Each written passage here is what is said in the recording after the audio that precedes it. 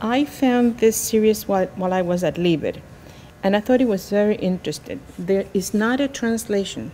It's originally written in Spanish by a Spanish author, and it's a series that is 16 writers, 16 musicians, 16 thinkers.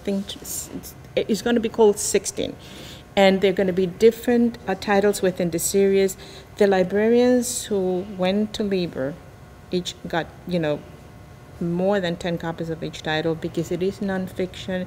It is very well presented, and I think kids love the appeal that these books have when they learn about the different writers and where they come from and what do they write, and it even tells a little bit about the country where they come from. Okay, so this is from different authors from different countries.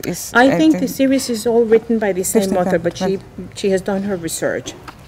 Okay, yes, I see it has a classic, Homero. Oh, I mean, so the writers from, yes. And some contemporary and some not contemporary, yes. Yes, I see, yes. Oh, okay. Yeah, this is very good for an introduction for the children to know some of the authors, the classics like I mentioned, and beautiful illustrations.